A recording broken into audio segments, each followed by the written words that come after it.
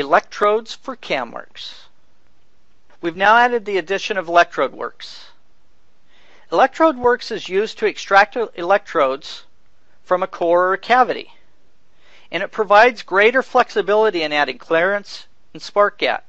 We also have a standard library of EDM holders, and it provides a systematic way to save electrode data in SolidWorks drawing sheet format as well. Let me show you a demonstration on how this works.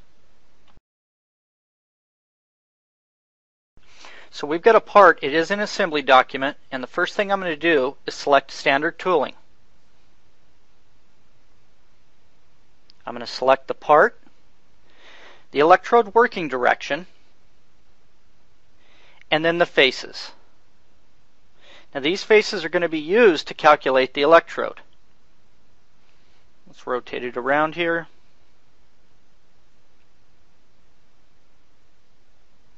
And calculate electrode.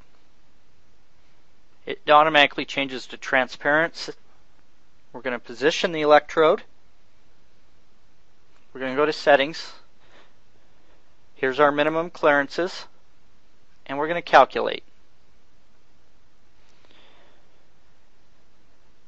Now we can fully see the electrode.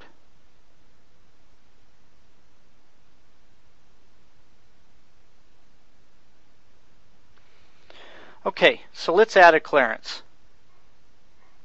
What's the clearance direction? Upwards. And what faces? So let's select that guy. Let's do a preview. What type is it? And the dimension. As you can see, it's moving up or down based on my dimension. It's now added clearance. Let's add a spark gap. Gap 4 thousandths. And let's change it transparent so that you can actually see the gap in there. If you notice that there definitely is a gap, you can deactivate it. There's no longer a gap. Or you can reactivate.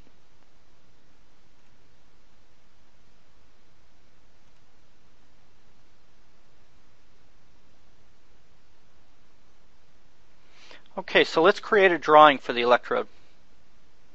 And it's real simple. All you have to do is pick the reference part. It already knows the electrode.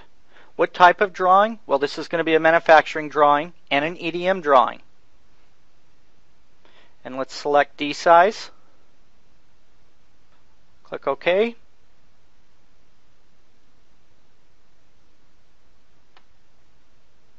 And there's your EDM drawing. And there's the manufacturing.